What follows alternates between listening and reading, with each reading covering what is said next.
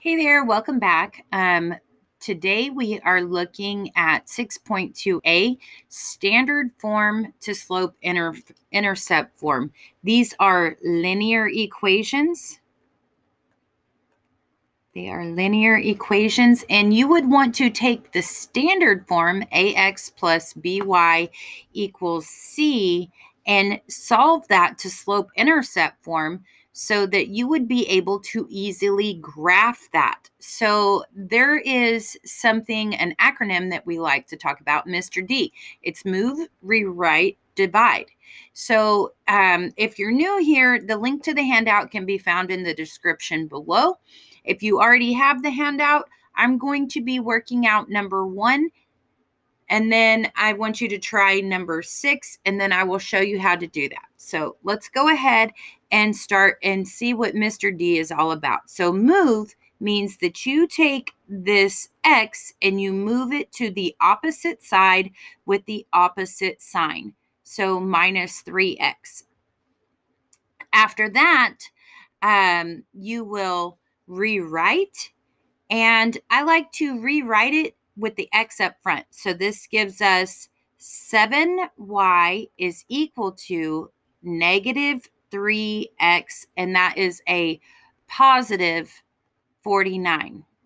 So that's the rewrite. And now you are simply going to divide by the number that is with the y to everything. Divide.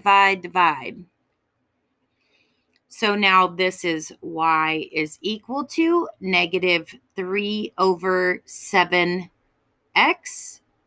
And then 49 divided by 7, that actually reduces to plus 7.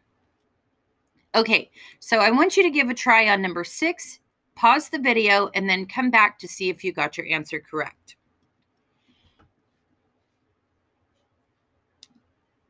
All right, so we are taking the x, move it to the other side with the opposite side, opposite sign.